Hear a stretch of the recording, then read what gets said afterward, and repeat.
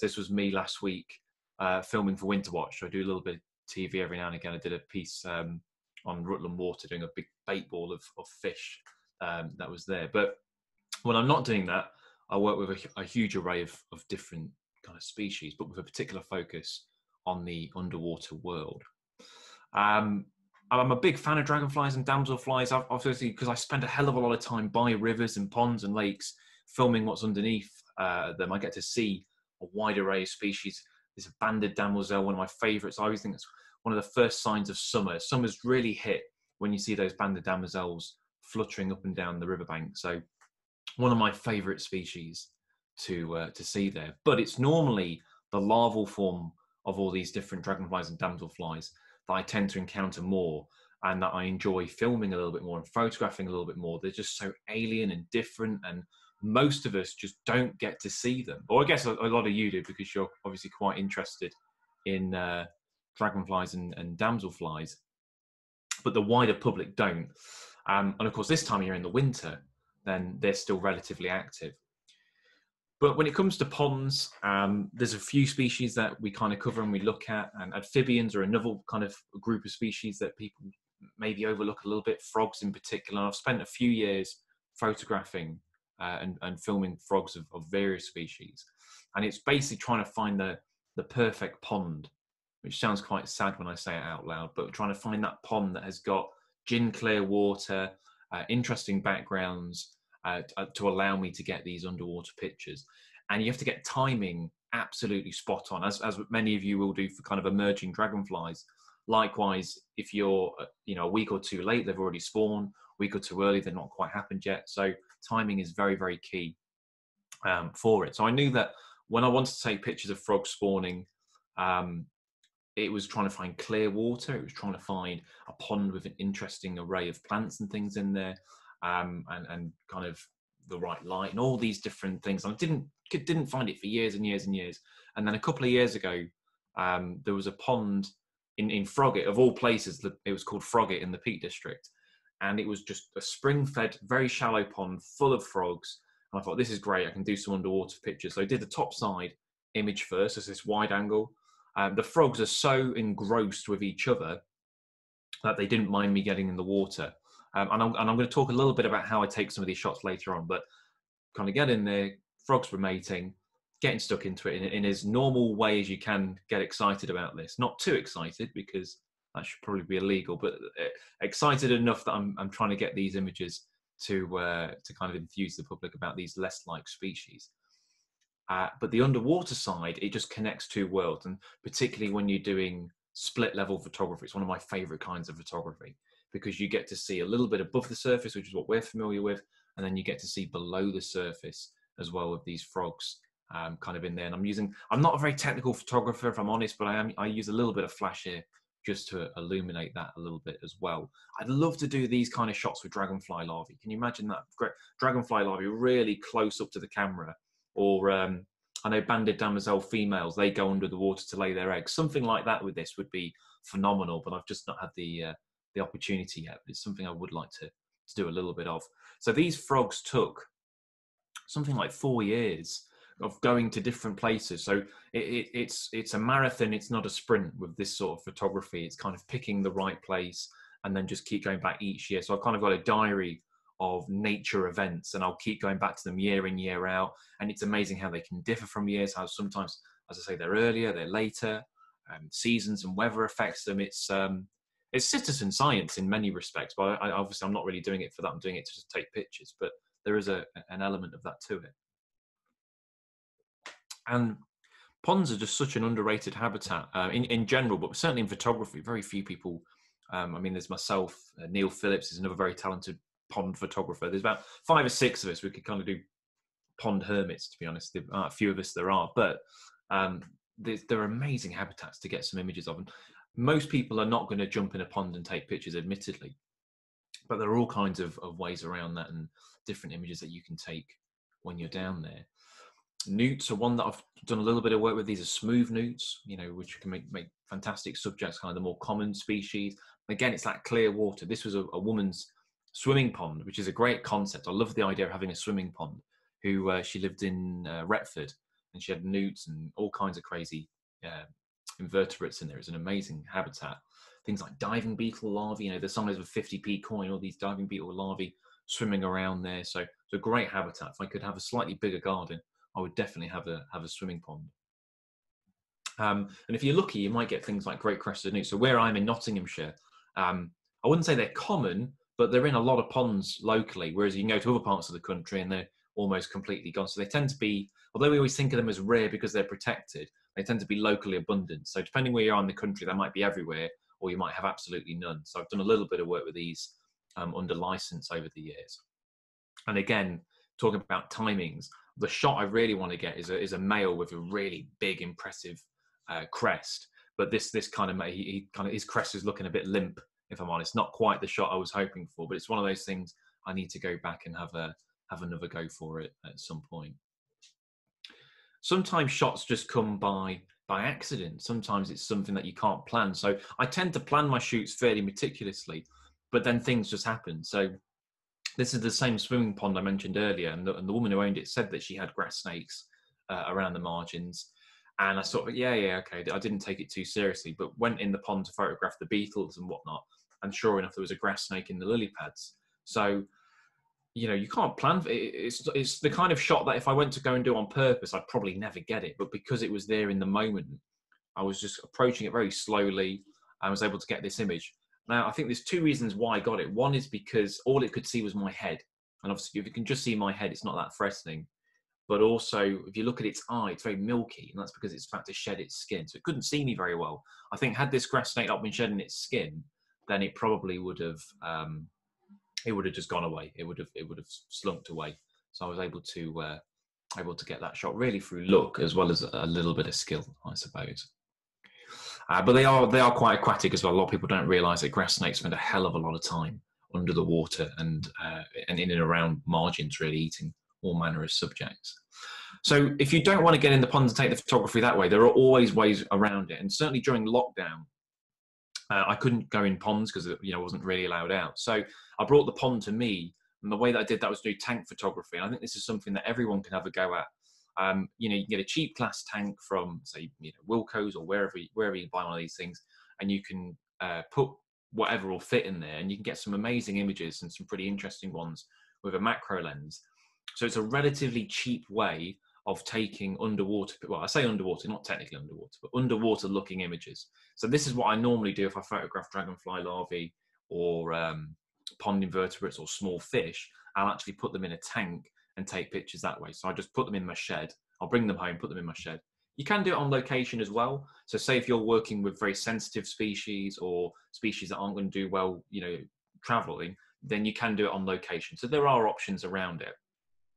I would actually say that tank photography is really, really difficult because you can bung an animal in a tank and take a picture, but to make it look good is tricky. This is a glass seal, an elver that I put in the tank and got that way. Because the river I was photographing in the Severn, it's really murky. You wouldn't be able to see anything. So by putting it in a tank, I'm enabling myself to get those images.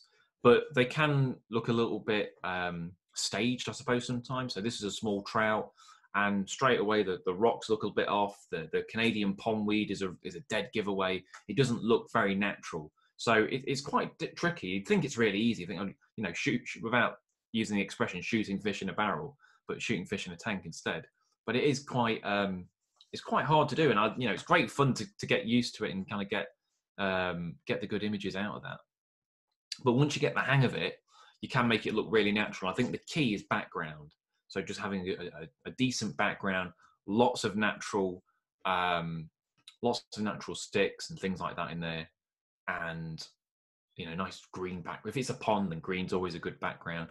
It helps if the animals move. You don't want the animal on the bottom looking sad. Looking a bit deflated. You want it moving. You want it doing some kind of action, some sort of behavior if you can. So this newt coming up for air, and then it slowly sinks down.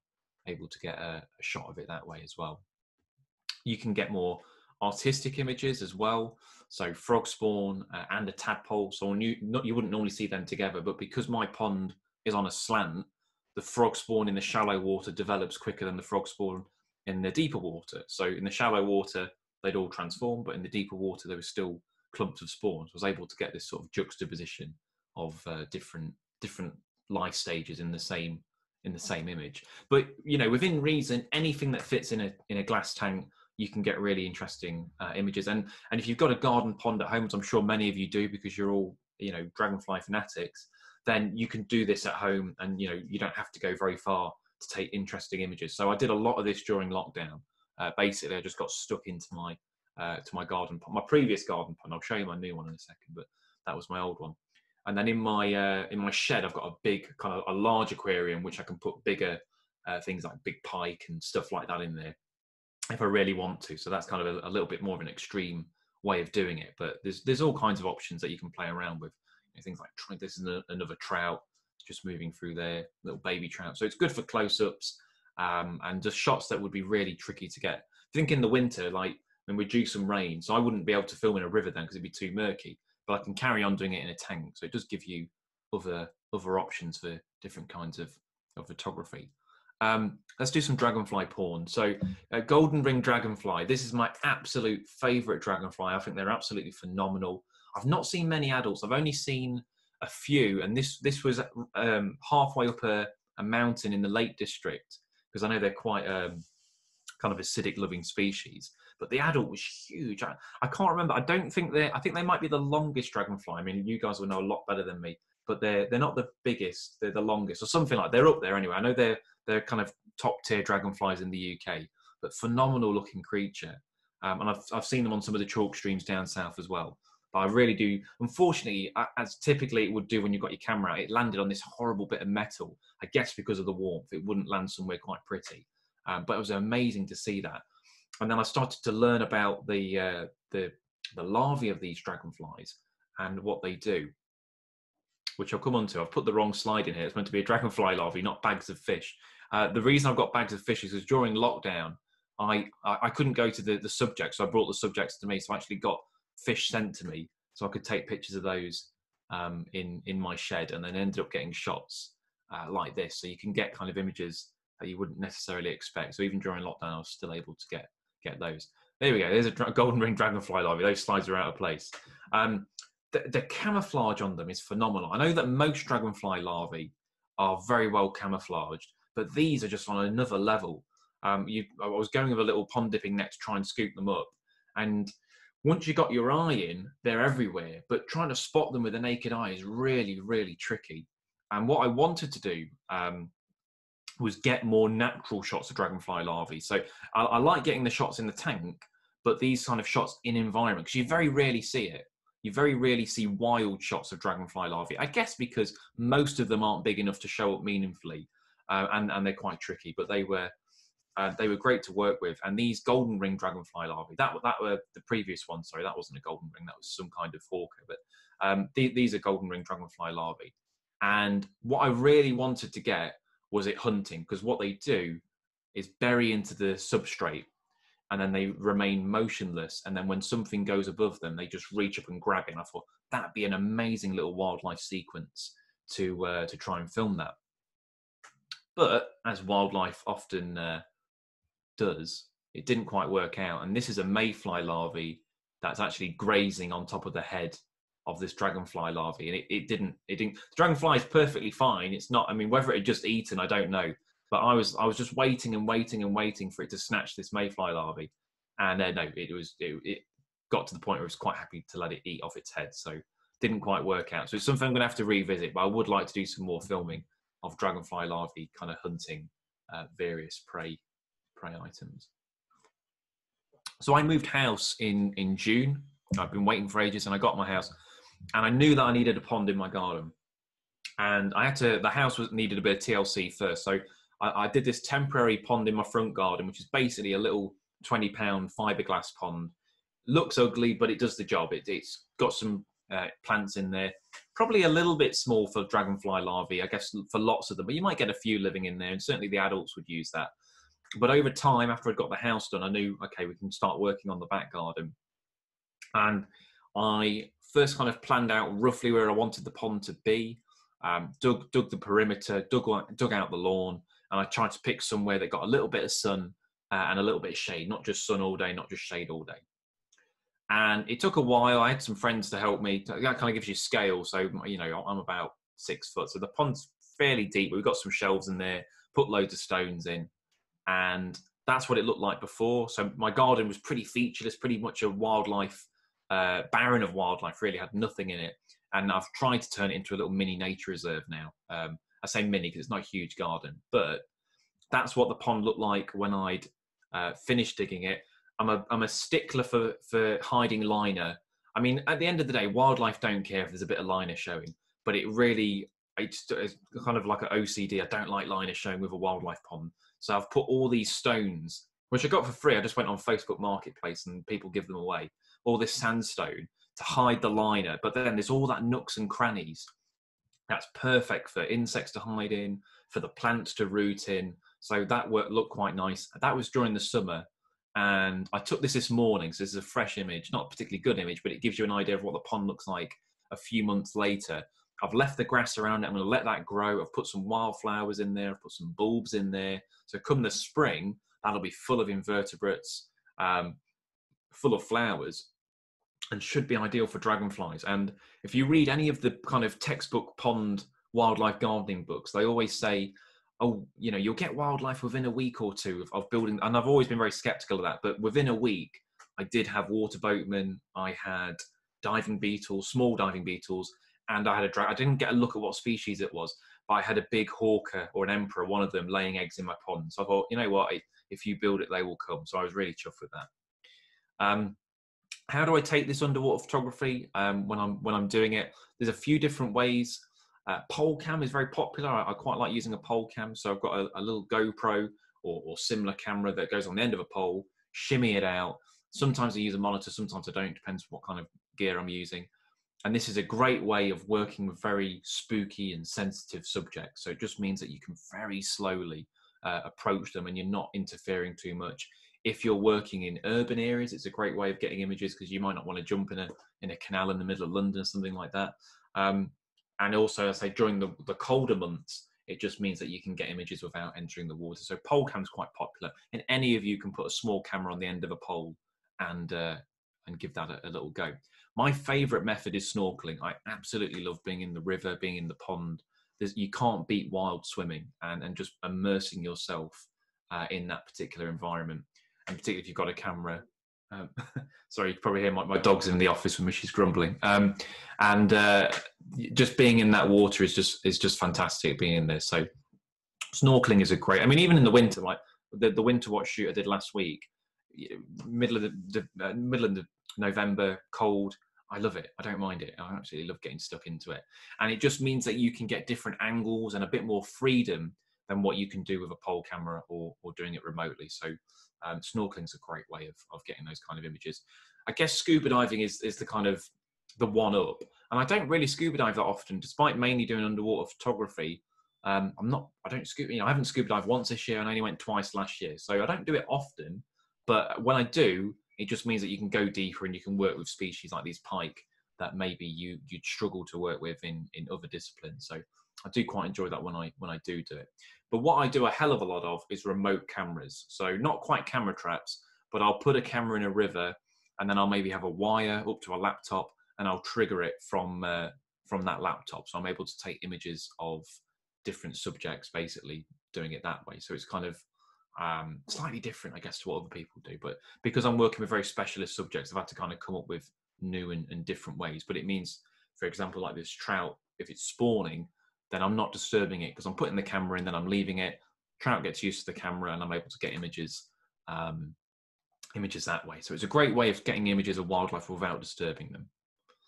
I've snuck some dragonflies in just because I thought I should put some in. So I went up to Scotland last year in the summer, and I never realised how many species they've got in the Cairngorms and places like that. I think this is a black darter, but feel free to slap me on the wrist if I'm wrong on that. It's black and it looks like a darter is my rationale. But I did see a lot of these, which I don't think we tend to get in England, or certainly not many of them. So that was nice to see a new species. And there is a damselfly, which I know Fiona will know the species, but I can't remember off the top of my head. But there's a damselfly that they get up that way, which you don't get anywhere else either. I did see that one as well. So that was quite nice to kind of tick off some new species in that kind of thing. photographing them, I'm always looking for different ways. I mean, I see some amazing images people take of dragonflies in flight. No idea how they do that, because it's absolutely incredible, the skill that must go into that, and the patience, because they're so quick. You know, during the day, typically I'll just do photography in the morning, and I'll try and get them when they're a little bit cooler. And I like doing these wide angle shots where you can see more of the environment. And it's basically a combination of going early or early-ish when they're not as active, and moving very, very slowly towards the dragonfly, and then that way they're not too difficult to get images of. So that's how I normally do it. And also sometimes they will just let you approach them. I mean, it looks like I've super glued that dragonfly to the bramble, but it is just it's there its own volition. I tend to find if you stay the same shape, so if you hunch your shoulders together, hold the camera, and move really, really slowly, I think it's something to do with the way the dragonfly's eyes work, because the vision's obviously nothing like ours.